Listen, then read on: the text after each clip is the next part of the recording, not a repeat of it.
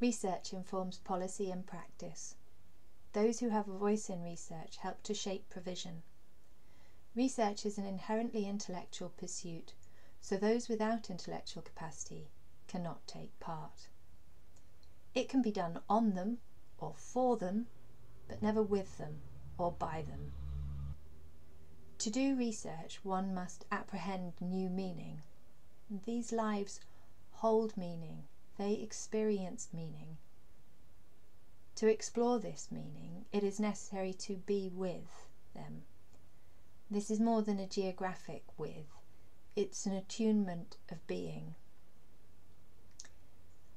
I accomplish it in my work by moving away from a Cartesian view of them, in which they are seen as minds in bodies and bodies in worlds, as are we all.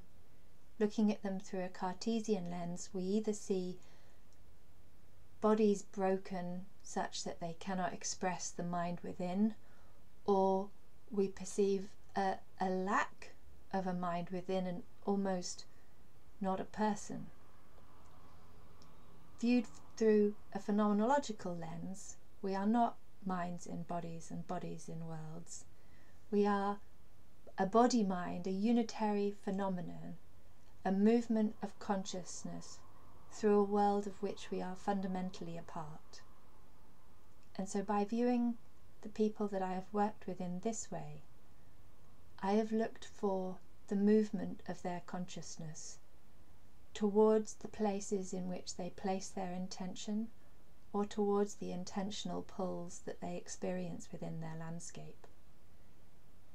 And when I ask, where does your intention lie? When we can move towards a common intentional pull together, I can feel what it is to flow in consciousness with you and alongside you, to move with you, to be with you, to apprehend meaning with you, to experience meaning with you. And if I can learn what that feels like, and we can move towards a new intentional pull, then we can apprehend new meaning together. We can do research together. Qualitative research that aims to account for the human experience is incomplete until all humans are recognised as belonging within it.